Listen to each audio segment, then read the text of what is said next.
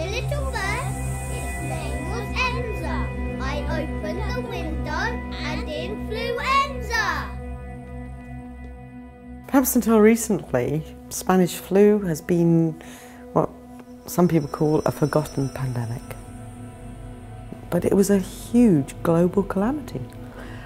In terms of the number of deaths, we're saying 50 to 100 million, far greater than the casualties of the First World War. Roughly around April, May 1918, when the carnage of the First World War is graphic and horrendous.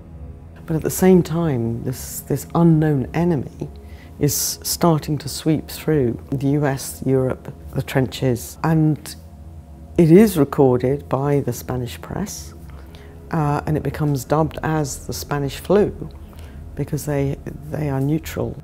Well, at the time in the 1920s, they estimated that maybe 20 million had died. By the late 20th century, that figure had been up to 25 million. In the 21st century, with scientists and historians now getting together to work much more closely, that figure has now been upped to 50 to 100 million people killed. This virus killed more people in the first 25 weeks than HIV/AIDS has killed in 25 years. Horrendous. I mean, those mortality statistics are staggering.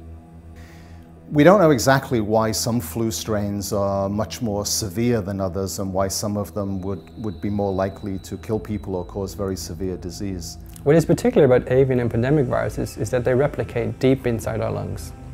When our cells detect this and trigger a very strong innate immune response, this leads to an influx of white blood cells and fluids into our lungs, and it restricts the amount of airspace that we have to breathe. The symptoms are very graphic and very, very striking. So, it's said that some people drowned in their own phlegm. So if it was hitting or affecting the lungs, people were spurting blood from their ears and their noses. Descriptions of people turning blue or purple. So, it was really, really severe, and people just dropping down in the streets. Those that succumbed to the flu were in the age group 20 to 40 years, which is very unusual for an influenza epidemic or pandemic. And scientists and historians are now still looking to see why. There's really two ways that people died in 1918. They either died from the initial flu infection, or they died from an enormously strong immune response to that virus where their lungs just filled up with fluids from trying to attack the virus that got into their lungs. So traditionally, everyone sort of said, oh, well, it's the trenches and, the conditions of the war, and that's why it was so fatal. But then you think, well, how did it spread so rapidly around the world to places that are not part of the theatre of war?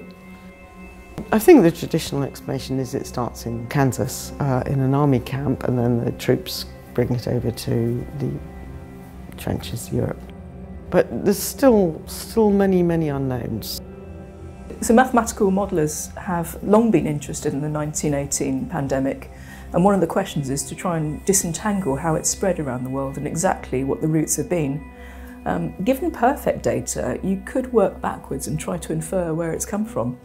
Whereabouts does it arrive in a country? Does it arrive multiple times? Or thinking about multiple countries, where is the first place? If you understand the origin of a pandemic, then you understand something about where it's come from, and maybe you can stop that in future. Almost certainly it was a bird flu originally, but then we also know that that flu, or something very similar to it, was in pigs at the same time. Maybe it's somebody who works very closely with birds, or who works very closely with pigs, or has some other exposure like that. One of the big, really open questions in flu research and flu public health is, how does the virus adapt from one species to another? How does, for example, a virus in pigs or in birds get into humans and then start transmitting? Then the key question is, how does the virus then adapt within that person to stop being a pig virus or a bird virus and become a human virus? In other words, to be able to transmit from human to human. And it's probably some very quick evolutionary process that is going on within that human, and in many cases won't be successful, but in a few cases will, and that's when the virus can start spreading between humans and become a flu pandemic and then stay in humans as regular seasonal flu.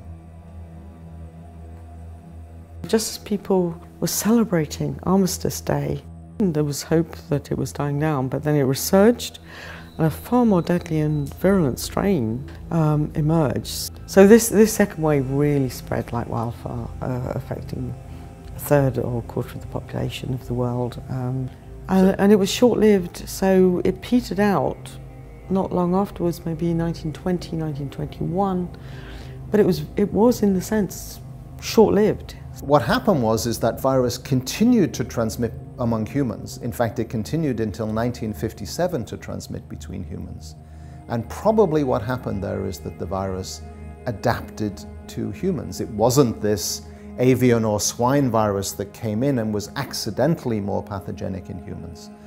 In our lab here in Cambridge, we study both seasonal flu and pandemic flu from the standpoint of how does the virus evolve and how can we predict that evolution and make vaccines to try to artificially evolve the virus both in the laboratory and in the computer to understand what it's going to do next and to make vaccines against those strains that will evolve in the future. So this is the basic science of studying evolution and trying to predict that evolution, something that nobody's ever been able to do for a complex organism. And then working to use that understanding to make better vaccines. On the pandemic flu side, we do a similar thing where we look to see how that virus is changing, that virus, how it changes in birds and how it changes in, how that virus changes in other species, and to try to see what possible variants out there might be. And again, to make vaccines that could protect against all of those variants that we see. Flu is very difficult to eradicate because it's constantly mutating and changing its genetic information. We work on the influenza virus, and in particular on the enzyme that copies the genetic information of the virus when it enters our cells. Specifically, we're interested in how this enzyme can do this activity and how it inserts mutations in the viral genome that leads to the formation of new strains to which we need to develop new vaccines. And we are also interested in when this enzyme messes up, how it triggers the innate immune system and helps cause disease. We really don't know why we haven't seen a pandemic as deadly as the 1918 pandemic. Scientists and public health officials are extremely concerned. The National Risk Register, which is the way that our government plans what are all the risks to civil society in the UK, there's only 2 events that are up there in terms of the most catastrophic, and that's a terrorist event or an influenza pandemic. There is a real threat that there can be such pandemics. For example, the H5 and the H7 flu viruses that have infected now close to 2,000 people and killed about half of them. There has been with the H7 viruses some transmission from human to human, not very efficient, and it hasn't really taken off. If either of those viruses did adapt to really transmit well between humans, there's a real concern that it could be as bad as the 1918 virus. And this is why there is so much research done for the public good to try to understand what's happening, and so much work done by people in public health and preparing in hospitals in case something like that happens. Well, experts like to say it's not if, but when. Coming as a mathematician, it's happened a lot of times in the past, it'll probably happen again. The 1918 pandemic is difficult because of lack of data, but the most recent influenza pandemic we had was in 2009. And from that pandemic, there is some very good data. If we understand how the 2009 pandemic spread, maybe that tells us something we can use to help control future pandemics. If we can't stop them, the alternative is at least to allocate our resources better to try and reduce the number of cases in each place. Looking back 100 years to the last pandemic also invites the question of 100 years from now, what will we be like in terms of how well we are protected against flu, or what things we could do to protect ourselves in some situations. Surely we'll be in a situation where we know more about what viruses are in the world and where they are. Surveillance will be so much better. Surely we'll be in a better situation where we have better drugs and better vaccines because we know more about the virus, so we know more about its weaknesses.